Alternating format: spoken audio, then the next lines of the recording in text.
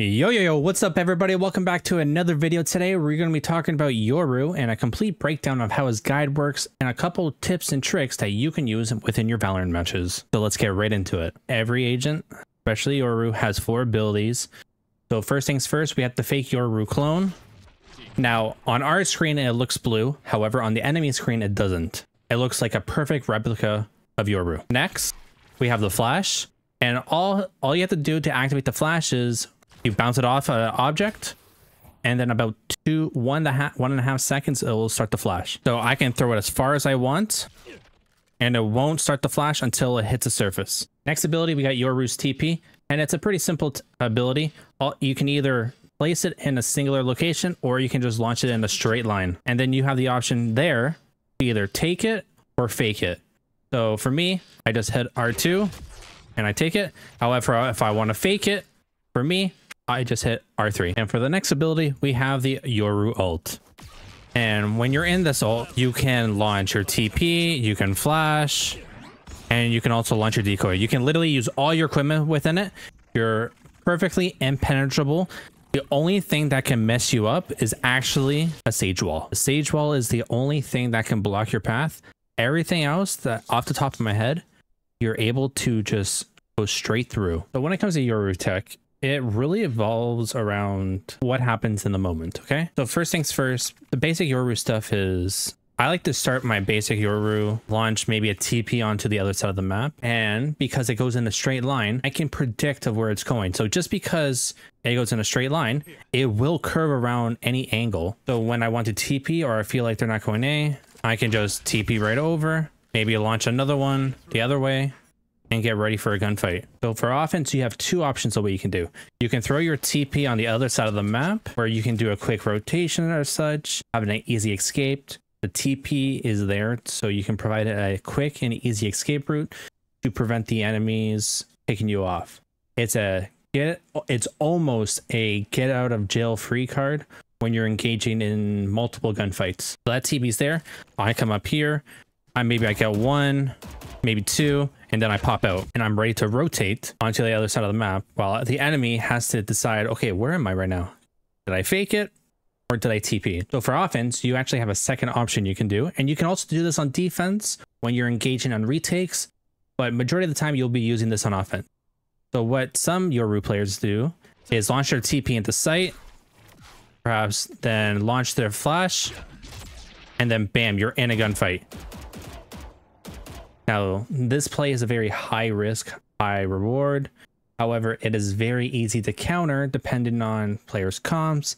You really need to coordinate with your teammates who are coming out of hookah or coming out along with you, because you might either flash them, or you're basically separating from your team, and potentially you just gave the enemies a 1v1, an easy 1v1. However, guns like the Shorty, the Bucky, the Stinger, they have a very fast equip, so maybe the Vandal or the Phantom, the best option for a play like this.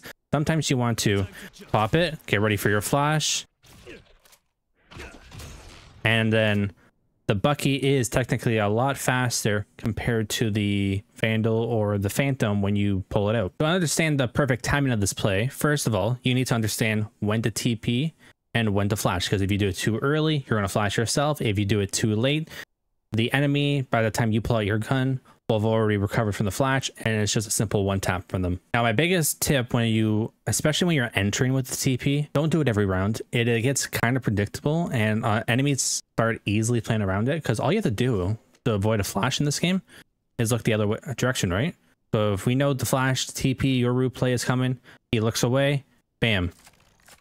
He's not flashing, he's an easy 1 tap. You really want to mix it up, and also, really note, avoid keeping back of sight. Now, Trevor, what do you mean? Like, don't you want to gain the most optimal position? Well, that's true. The problem is, majority of the players, especially when they're 3 stacking a site, they'll be playing back here, unfortunately, like back of B site. So to actually counter this, a lot of Yoru players go here, bam, and bam. Okay.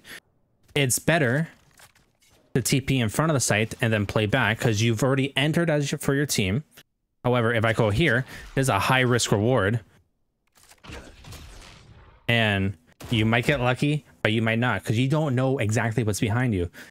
By the time you TP out here, you're so vulnerable. This is a 50-50 gunplay, and depending on if you mess it up, you're in the heat of the moment, you're so vulnerable. Probably one of the best aspects of this kit is the flash. The flash is so unpredictable. It's ridiculous. It's just that ridiculously good. So for example, again, to recap, to activate the flash, all you have to do is bounce it off the surface and it'll go. Or to play around that is sometimes you want to play close to a wall and then you can peek, or throw it off behind you, peek, and bam. And then you got a free kill. Now, some other tech you can do is when you're around like these double boxes or anything, or these single boxes, one of the best flashes in the game, if you just look down, it'll pop right up and it'll explode up here, and it will explode over top of the box, and it's pretty much a free kill. All you have to do, bounce up, and then pull your gun out, and it's a free picking. Definitely some high level Yoru play, and the exact same thing applies back here. If you want to peek hookah, bam. If I want to peek hookah, I can just bounce it off here and peek. I can bounce straight up and peek. You have so many options when it comes to this flash. It's just quite good. For a lot of these plays, it's universal to all sites. So for A, the exact same rules apply. I pop down and I'm ready to engage the gunfight. However, I might not want to do that. Perhaps I want to bounce it off the box. Like, there's so many options you can do with this flash. That's why I think this flash is actually one of the best flashes in the game. However, you don't know how to use it properly, it can also be the worst flash in the game.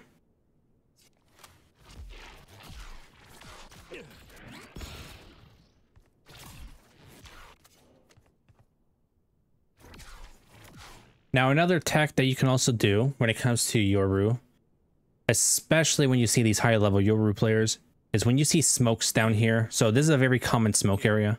If I want to get out of it, unlike Phoenix, where all I have to do is L1, R1 for myself, and then I can pop right out of the smoke. However, for Yoru, the smoke, you have two options. You can bounce it like this. You can bounce it straight up. The Yoru bounces high enough that will actually explode at the top of the smoke, just like the double boxes. Think about the smokes. They're usually the size of the double boxes.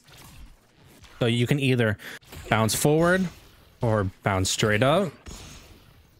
Or another option is, if I want to maybe get a different pick and bounce it over here, I'm safe.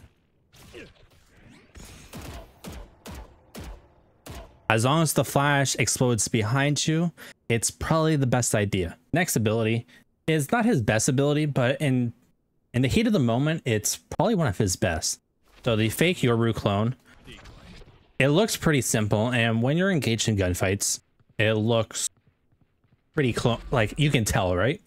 However, in the middle of a gunfight, people are intense, they get their adrenaline going. Sometimes like it's just a fake Yoru clone, goes up, and then then as soon as the enemy shoots it, it explodes, flashes them, and then you can peek off of it. The clone itself is a good way to bait out a lot of sentinel tech. So it will trigger a cipher trip. It will trigger the alarm bot for Killjoy. It will trigger the deadlock, I believe, sensors. The clone will also trigger Chamber's trip as well. So if you're hitting a site, and let's just say the cipher has a really good trip, and your team is constantly struggling with it, all you have to do is throw your clone out, you'll take it, you can shoot it, and now you're onto site.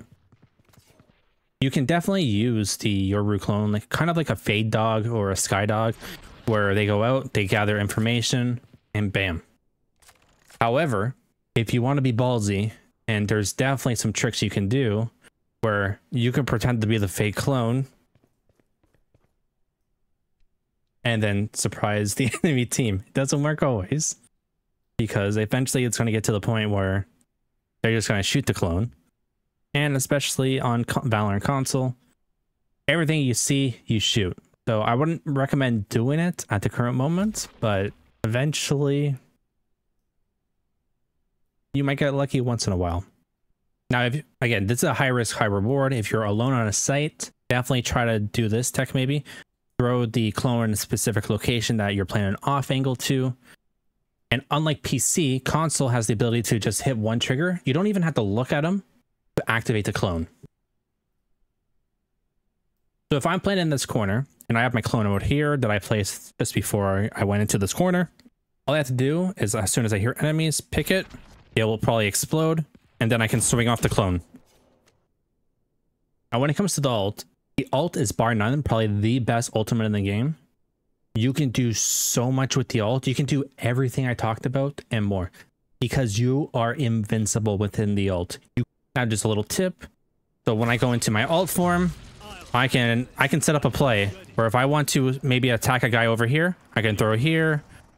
I can play over here, maybe.